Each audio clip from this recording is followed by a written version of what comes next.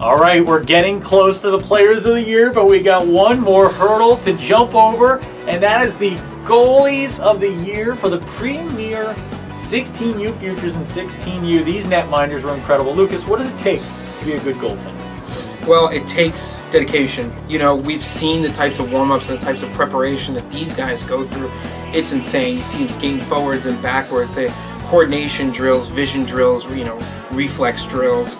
And it takes a little bit of something extra. I like to call it a special kind of insanity. But to these goaltenders, it's just another day at the office. Tell you what, I pitched, played at a high level, and when you're on that mound, you're alone. It's something about pitching. You're alone. It's just you. And when something goes wrong, it's usually your fault in everyone's mind. And goalies are that to the nth degree. These guys are always in front of the line of fire there. They're on the front lines, and if it goes wrong, it's usually their fault. Let's look at these three incredible goaltenders, stupendous goaltenders from this season. The 16U Futures Goaltender of the Year, a lot of great candidates, but this one's from Madison, New Jersey, another Jersey Hitman trophy being awarded, and it's John Profaci from the Jersey Hitman, Johnny P. Just how good was Johnny Hockey? Well, 9-2 this year, Dan. 1.91 goals against average. 2-0 with a 2 goals against average in the playoffs. It's the guy that shut down. You know, yep. like I said before, the key to the goaltender is you can't expect anything better from a goaltender than the type of consistency that he has shown all season and through to the playoffs. Incredible season for you, John. Congratulations to you and everyone in the Jersey Hitman organization, your family, friends, parents, relatives, everybody. Congrats. John, really well-deserved great season out of you. Can't wait to see what you've got going forward in the future. 16U, we move on to that Goaltender of the Year. South Shore Kings, yet again, finding their way to the trophy case. And it's Tyreek Uten of the South Shore Kings. He's a year 2000, 6'1", tall 16U goaltender out of Tampa, Florida. How goes Tyreek? Oh, well, Dan, you know, this is another guy where the numbers don't do him justice. No, not at all. Such a good head on his shoulders, such great awareness. He's never a guy that looks lost back there. He's always knows where the puck is. He knows what he's doing. He knows where he fits in between the pipes. I think there's something that if you're not a goaltender and you don't know a goaltender, something that you might not know is how difficult it is to know where you are in the net. Yep. You know, you've got all that gear on, your field of vision is clouded. You still have to know where those pipes are, where the crease is, where the puck is, where all these players are, and you still got to try to stop the shot. And he's one of the guys that can do it all. Tyreek, you know, the win-loss record wasn't there, but you know what? You got to look away from that at the 16U level. This kid is a future star, a superstar, athletic, quick, strong, tall, a presence in net, and a leader on the ice. Great season out of you, Tyreek. Congratulations to you at the 16U level, and congratulations to the South Shore Kings on another trophy for them. Finally, we go to the Premier Goaltender of the Year, our last award before we move on to Players of the Year at each level. Goaltender of the Year, it's a Vermont Catamount commit. This guy's going to be a Catamount. Let's go, Catamounts.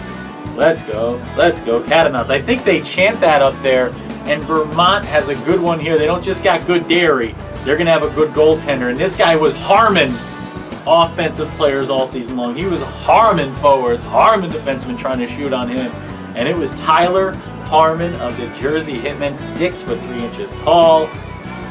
Tyler Harmon out of Ramsey, New Jersey. Congratulations on Goaltender of the Year. 22-7-1 with 2 shutouts. A team that dominated the regular season, got upset in the playoffs, Dan, but you know what? This guy is next level. I think he proves that with the commitment. That college is going to have a great goaltender next season. They are looking at something special out of him. Incredible seasons by all these goaltenders, by everyone at every level. We now know our final 3 in all of these award categories. We now know that, barring some type of surprise, which I think might just happen at one of the levels, there is going to be a surprise for Player of the Year. Someone who did not win an award yet will win Player of the Year. I can't tell you who. You got to watch to find out. But before we go to that, we have our final Coach of the Year, the Premier Coach of the Year. A lot of guys. In the past, this basically should have been called the Toby Harris Award. He won it every single year. Sean Tremblay won the Founders Cup and the Dean Cup, right? He should win it, right? No. Should Toby Harris, Jersey Hitman coach, 5 championships in 8 years in this beautiful, beautiful USPHL product, right? suspect not. You suspect not, it's not going to happen. Paul Kelly was a guy everybody talked about from the Syracuse Stars. Everyone was talking about him, Mr. Kelly. He won it, right? I think I know where you're going with this, Dan. Yeah, I'm not going to read down everybody on the list, but incredible coaches through and through in this entire league. The guy who wins it all took his Boston Junior Bruins to the title game, and he's a great coach, a leader of men, a guy who was able to put together an incredible team come the end of the year. The Boston Junior Bruins, Mike Anderson. Grab the mic, drop the mic. An incredible season for Mike. Just how good was Mike's season at the helm of the Boston Junior Bruins? You know, great season. They come into the playoffs, 3rd seed, make it all the way to the title game. You know, there's an interesting statistic that I think talks about how good of a coach he is. Boston Junior Bruins never lost a game in overtime. Never. Not once. Never. Overtime is where the system has to shine. If you are doing what you are doing right and you're doing it well, you can win those games in overtime. Hats off to the coach of the Junior Bruins. What a great season. Outscored opponents by 68 goals this year. 3 seed going into the playoffs. Made the run all the way to the title game. All the way to the final Demeen Cup title matchup. Was unable to beat IHC. But with the season they put together, the development you saw in that program, Mike Anderson, a very, very well-deserved Coach of the Year award. Congratulations, Mike. Congratulations to our goaltenders, and it's Player of the Year time, what you've all been waiting for. Remember, there's going to be one surprise. Someone who is not in the final 3, forward, goaltender of the year, defenseman of the year, one of these levels will win Player of the Year. Keep watching. You'll find out. Stick with us. We'll be back tomorrow. Lucas, Dan, awards. Bringing them back at you tomorrow.